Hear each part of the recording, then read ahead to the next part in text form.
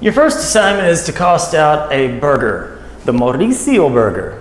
And this is not as easy as it seems. I've got a little list here, some stuff that might help the project be a little bit easier or less ambiguous. We need details. The devil is in the details. This is operations management, and we're doing the dimming stuff, but since most of you might not have had a business background, I do want to do you the favor of going through the process of costing out a burger. Because if you don't know the cost, you can't put a price on it. There's a ton of people out there, restaurants going out of business. I don't think they know the cost of the meal, the variable cost, factoring in their fixed costs and stuff like that. There's snack shops all over the place, and do they know the cost of a taco? That's the question. Well, after this, you should know and be able to better cost out things and know how much things cost in general. Here's some steps that might help. Define a quality burger. We can't make quality if we don't know what quality is.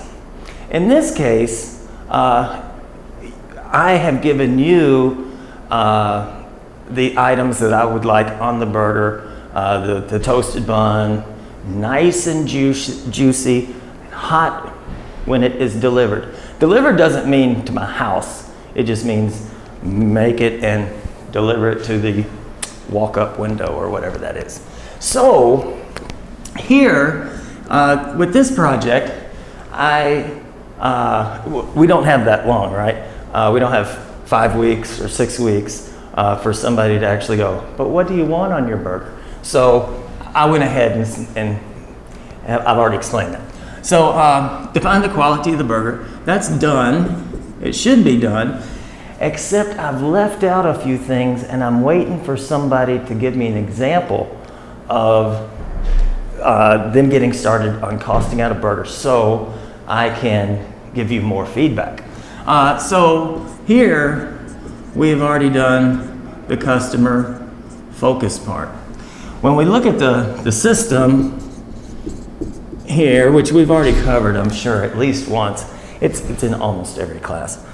We have the suppliers over here of all of these things. You can tell me who your suppliers are. And then you get all the ingredients, and then you have the process of building the burger. And over here, the customer is me, and I've already built in the feedback for you. And you might send the feedback to the suppliers if need be, such as the bun. We have big buns. They like to make the buns real big, and then if you go to the store and get a pack of beef patties, they're this tiny little thing. So the ratio of the bun to the meat is all off. Where's the beef? Okay, so now you're gonna have to cost out all the ingredients and other variable costs that go into the making of the burger. You know what the ingredients are, hint, hint, but you don't know how much of the ingredients I want. Waiting for somebody to ask. Here's a tip for costing out the ingredients. If you look at a pickle jar, it'll tell you that maybe the average serving is 6 pickles or 4 pickles. And then it'll say the approximate amount of servings in the jar are 64. So then you can do your math and find out how much each pickle costs. That's the detail we're looking for. Now you say, well, oh, he's not in a good mood today or something. Don't you think it matters? What about McDonald's? A pickle, 1 pickle extra on each burger is a bunch of pickles.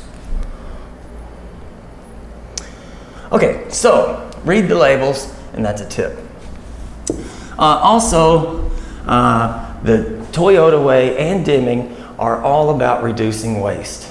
And when we get to that part, that's fascinating, all the ways that people are wasting. Their mind, motion, transportation, and my time.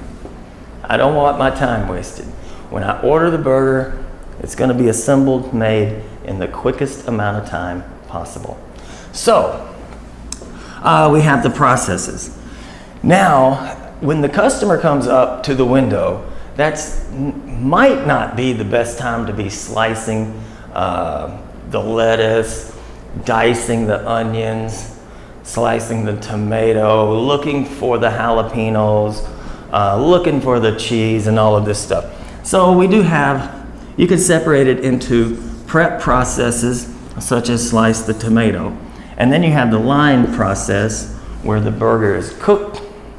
While the burger is cooking, we need to toast the buns, load up the buns, put the cheese on the meat, assemble, wrap, bag, done.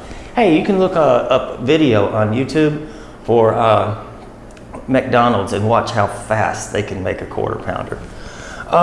So now I said your prep processes would include maybe slicing the tomato.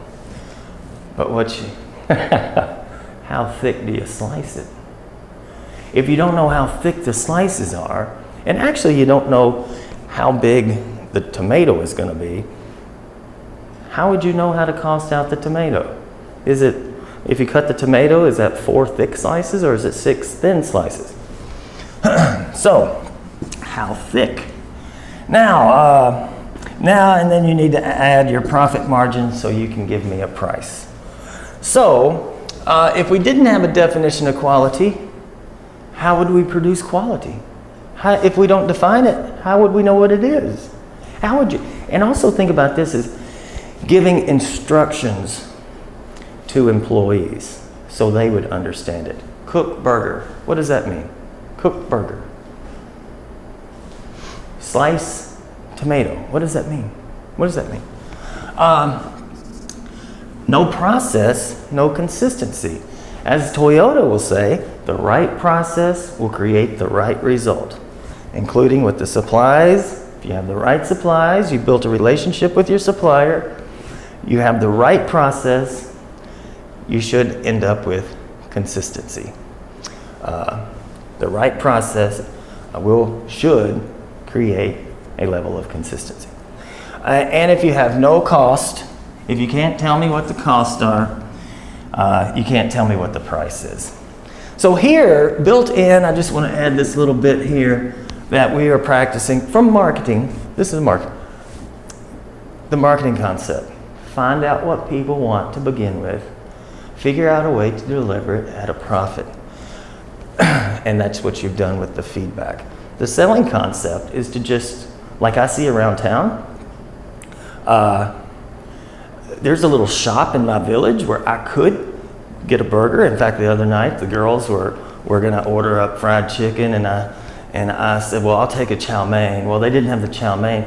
And the wife goes, why don't you get a burger? I go, that's not my burger.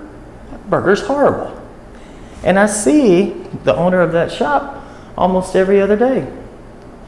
I have ordered the burger. I have not ordered one since. As the woman said, did you like the burger? What could we do differently to make it better? But has that happened? No. She just builds a burger. That's what you get. We want to practice the marketing concept. So, have I covered everything? Read the labels, don't waste time. Get to the quality. And now I guess we're moving into the white room. We got customer focus. Employees know what to do. We know the cost, we know the processes, we have things in order. Frustration is starting to move away. Customer satisfaction, product consistency. We can sleep at night. We can enjoy ourselves much better.